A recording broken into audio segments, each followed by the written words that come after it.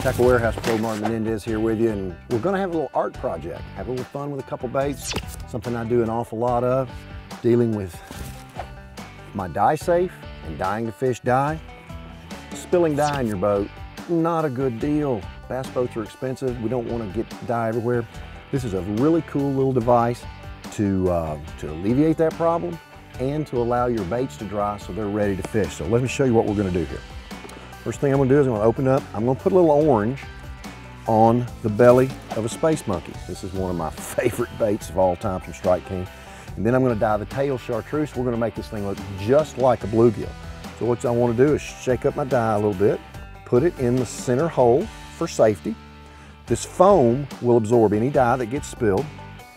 I'm going to lay my bait right there. Then I'm going to take a Q-tip and I'm going to put a little bit of orange on here. Rub that belly. Get that orangish hue to it. Green's picking that up pretty good right there. Get a little bit of orange on his belly. Get another one over here and get a little orange on his belly on that space monkey. Just changes that just a hint. Makes it look more like a bluegill. We're gonna do 5 or 6 of these so we'll have them ready while we catch some fish. See, everything's drying. There's no chance of spilling the dye and making my carpet all orange. I don't want to do that. And yet, like I said, it's an art project. It makes it go so much faster. Okay, let that dry. Then we're going to secure this back into the foam spot there. Then we're going to take a little chartreuse crawfish, put it back in the hole. And we're going to dye our tails. Turn those chartreuse. There, that one goes good. A little bit of orange on his belly. We'll have a little chartreuse. Now this is blue craw space monkey. It's got some pearlescent blue in it, just like the tail of a bluegill. This thing looks just like one, and we're going to be swimming it as our technique. Now as these space monkeys are drying, you can see I've got them on the foam, on the insert, and they're drying that way. I don't have any spillage. Got one more to do right there. There's a half a dozen of them right there. Get that little hint of orange on the belly. And chartreuse. All right, now where'd my cap go? There we go. Alleviate the problem of spilling any of the Dyeing2Fish dye. Put it on there tight. And now I've got a half a dozen space monkeys ready for battle. I'm gonna put it on a 5/0 straight shank worm hook, 5/16 slip sinker. One thing you have to do with the monkey, you have to tear it apart. The mold process molds everything to the body so the appendages move freer. Just tear them all apart just like that. Come through the top of the monkey, out the bottom, kind of the little keel. And this thing looks like a bluegill in the water. This blob swimming with all these appendages. Now we're rigged and ready for battle.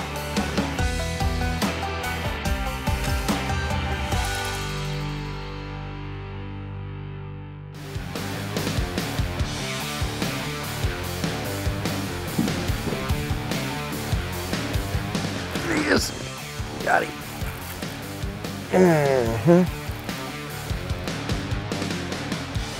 Get out. On the monkey.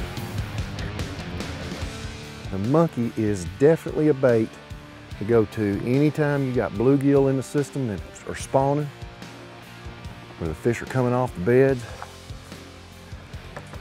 Like this little fella, he's been on there. It looks just like a bluegill. Easy bite, big bite. Nice little old bass to get started with the monkey.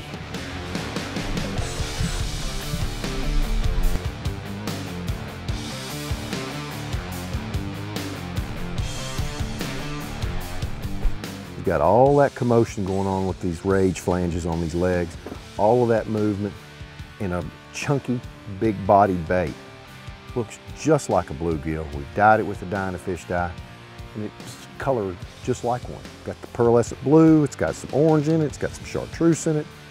It is the perfect match to the hatch. The shallower I go, the faster I'll tend to fish it, but just wind it. I mean, you can fish it in a traditional movie rod tip up and down, that's fine. It's a great flipping bait. Love to flip it in and around bushes or willow trees or whatever, but just wind it. The easier, the better. That's the way I like to fish. You see, we've got grass in this lake, and we're just winding it right over the top of the grass. Get these fish to come up and get it. This is really a good post spawn bait. They want a big easy meal, and this matches it just perfect. There's one.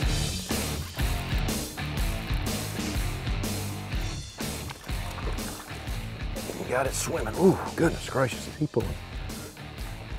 He's a little upset. Look below him, look below him. There's another one right there with him. Right there with him. How about that? If I had something to drop on him, I'd drop it right there and get two. All right, come up here, buddy. You got the monkey. You got the monkey. Another one, just that slow wind. Got legs flipping and flopping. Looks like a bluegill. They just can't handle it.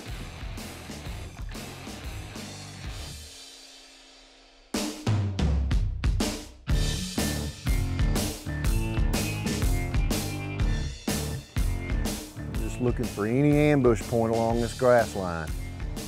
Anything that sticks out a little further. Any hole in the grass. There he is.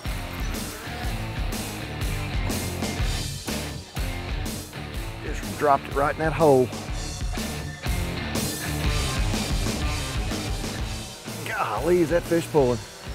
He's not that big, but he's just pulling like a freight train.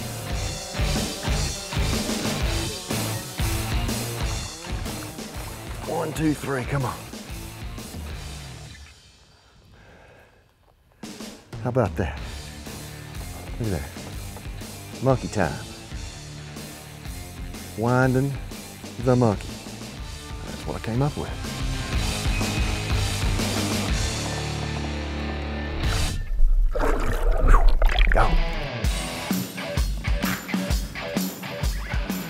Not only is the monkey a great swimming style bait, but it makes a great jig trailer, flat body, it skips really well. But on high bluebird days in clean water, this swimming technique is really good. But sometimes a swim jig is just too much bulk for the fish to address the jig. But the monkey, being thin but flat, with all of that action, kind of negates the bulk of a jig, and I can swim the bait and still be successful. Oh, that's pretty. He came out of there and just munched it. He said, oh.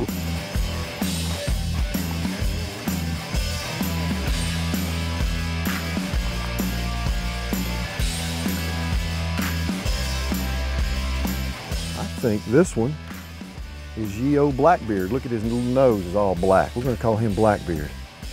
Either that or Charlie Chaplin because he's got a mustache. One of the two, I don't know.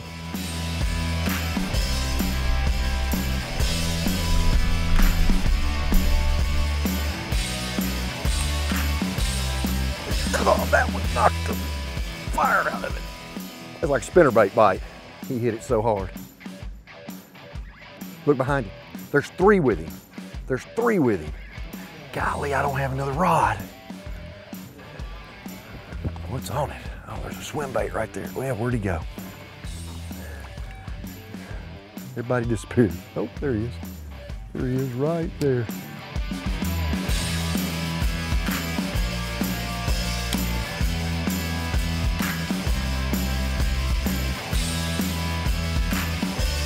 There's two over here with my fish.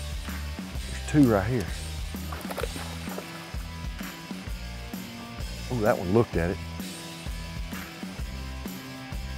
Oh, well, it was worth a try.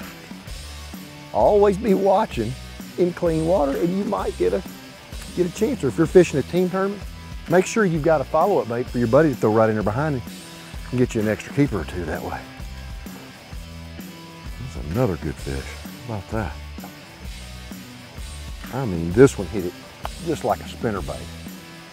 I was whining and he was, boom! He got it. This was the last fish's brother. See there, they both got a mustache. The last fish's brother, so.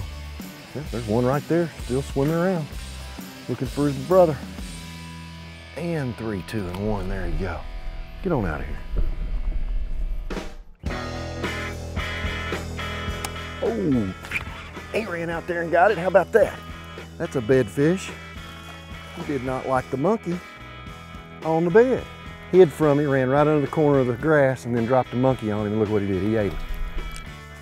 And tournament legal fish inside the mouth. Monkey, it looks like a bluegill. That's the #1 predator when bass are on the bed.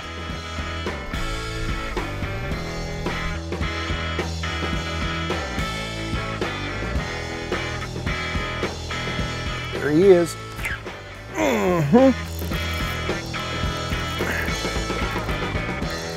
Good fish.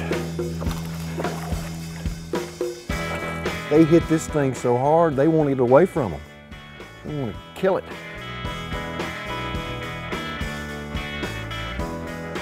You know, gear selection's pretty easy. 7'6" 6" custom speed stick, Magnum heavy rod. It's my utilitarian rod. I do everything with this rod.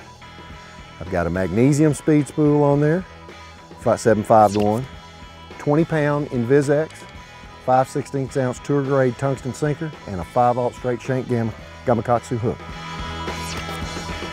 Just a straight flipping kind of setup, but yet the rod is a moderate action, and it loads up. You very sensitive, loads up real well when they bite it. You can rock them and not worry about anything else. Just get them in the boat.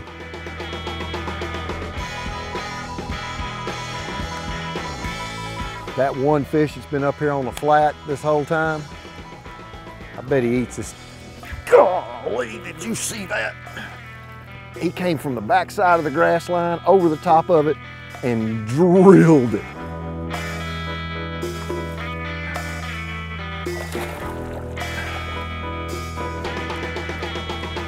Come on, Hoss. I mean, it's a great white here. Sharked the deal, sharked it now. He drilled him right in the top of the head with that straight shank gam. Good fish. On the monkey. Got bit by the monkey, didn't you, dude?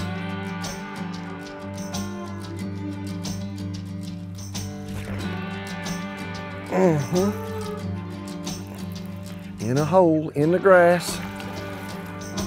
Dropping the monkey. Line singing. Pretty good fish right there.